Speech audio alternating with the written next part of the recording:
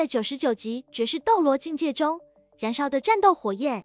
唐三与霍雨浩双雄对决，谁主沉浮？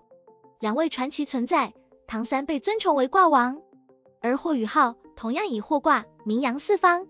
究竟在这两位卦王之中，谁才是绝对的巅峰之王？首先，揭秘唐三的强悍实力配置。他手握一套超神器级别的魂骨，其中的海神三叉戟更是无与伦比。黄金13级功法，唐门绝世的暗器和功法，为他的实力锦上添花。回想他与深海魔金王、天使神千仞雪的交锋，菩提血、观音泪等顶级暗器拯救了他于危机之中。然而，值得一提的是，唐门暗器技艺在绝世唐门中有传承，这意味着霍雨浩同样掌握这些技巧。霍雨浩成为情绪之神后，将鬼雕神刀发挥如同观音泪，成功逆袭击败帝天，更显他的无限潜力。实力配置只是决战的一环，天赋和潜力同样不可忽视。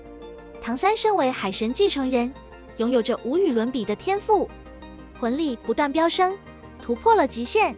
而霍雨浩作为情绪之神，同样天赋异禀，他的精神力在战斗中展现出强大的威力，逆转战局。然而，在这99级绝世斗罗的舞台上，唐三和霍雨浩同样凤毛麟角。唐门绝学，霍雨浩不在话下。双生武魂方面，霍雨浩的三生武魂同样不逊色。魂环，霍雨浩的天梦冰蚕早已超越10万年魂环，他的领域更是层出不穷，绝不逊色唐三的蓝银领域和杀神领域。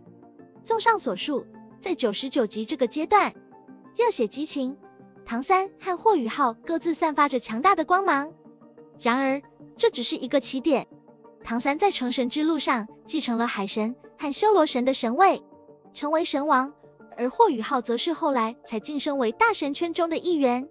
双雄未来，谁将更加辉煌，将掌握在时间之手。